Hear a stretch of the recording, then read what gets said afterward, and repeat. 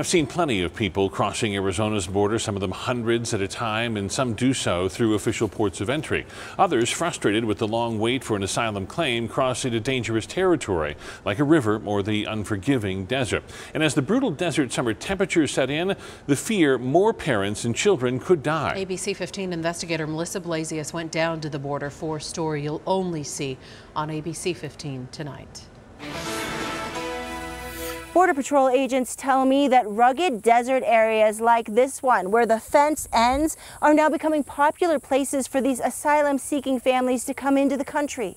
At this very spot, west of the Sassabee port of entry, Border Patrol was watching its thermal cameras earlier this month as 134 people walked into U.S. territory, some clearly children holding hands with adults. Virtually every day, they find some group of people that's here that walks around the end of the wall. Humanitarian groups now leave water and canned beans here. They're just wanting to claim asylum. These are family groups, coming mostly from Guatemala, Honduras, and El Salvador.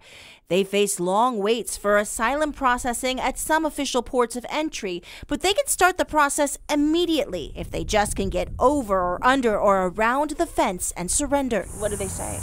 I mean, they don't really say much. It's kind of understood. I mean, they're surrendering to Border Patrol, and they kind of know to just expect a free ride to the processing area. You know, they know we're going to pick them up.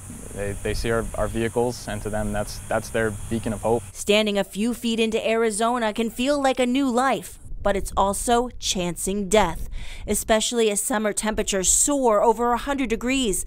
Little bodies unable to stand the heat. On June 14th, Border Patrol launched a search and rescue mission in the remote desert west of Lukeville in an area called Quito Baquito Springs. It was 108 degrees, and they didn't make it in time. A 7-year-old girl dead. The little girl and her family were essentially dropped off on the border and left there by the smuggler.